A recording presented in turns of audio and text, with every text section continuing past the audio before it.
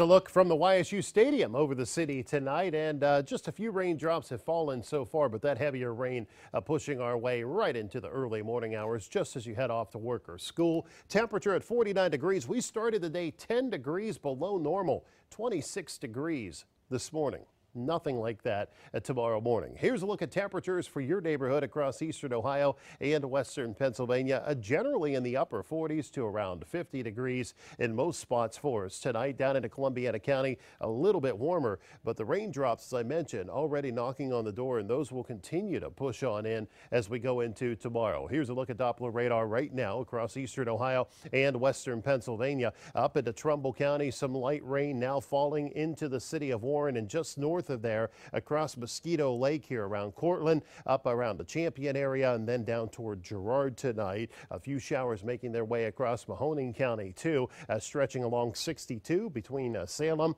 and Canfield, then up toward Youngstown and the eastern part of Mahoning County around the Poland area. Down into Columbiana County, yet a few showers move through, but those have now lifted off to the north. The rain continues to build here in central Ohio, and the storm system's coming together tonight and will continue to produce heavier rain across the state and then sweep it eastward right into the first part of tomorrow morning. Now, here's a look at future tracker for us. We go through the rest of tonight toward the morning hours. Watch how the rain just gets heavier by 1 and 2 o'clock in the morning.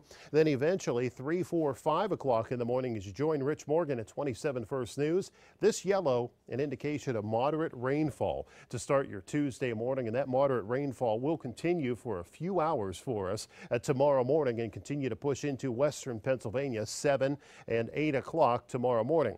Dumping close to a ½ inch in some spots as that moves through tomorrow morning, and then start to taper off a little as we go toward late morning and into the midday hours for us. Early tomorrow afternoon, the rain will become much more scattered and a variety, and continue that trend into tomorrow night as some drier weather finally works on in. But you want to watch for some patchy fog for your Tuesday night, and then as we go into Wednesday, I'm expecting a lot of sunshine to return. So that's storm system number 1. The second one, it moves in for Thursday. Here's a look at Rain Tracker, though. This is the story tomorrow morning. Moderate rainfall adding up. Most spots will at least get a ½ inch of rainfall. Some spots closer to 3/4 to an inch if you get stuck underneath some of those heavier rain bands into the early morning.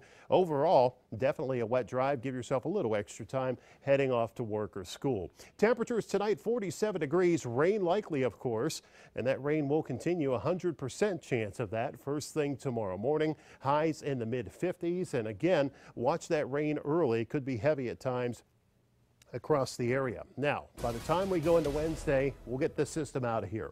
That's good news. 57, your high temperature on Wednesday. Lots of sunshine expected after we get through some morning fog for your Veterans Day. Thursday, the next system moves through, and just looking at the latest data here, it looks like that storm will mainly move through during the early part of Thursday, but it's going to pack a punch with it. Small chance of a thunderstorm. It's going to be a windy one. Wind gusts up to 30 to 40 miles per hour Thursday with that system, and then turning much cooler, 43 on Friday. Saturday's high 40 degrees. Before we get into the 50s Sunday and Monday, might be a few snowflakes mixing in on Saturday. Yeah, it happens. It's that time. We'll get that right. That's right. Not that a lot of people want to hear about it, No. but it does happen. It's that time. Well,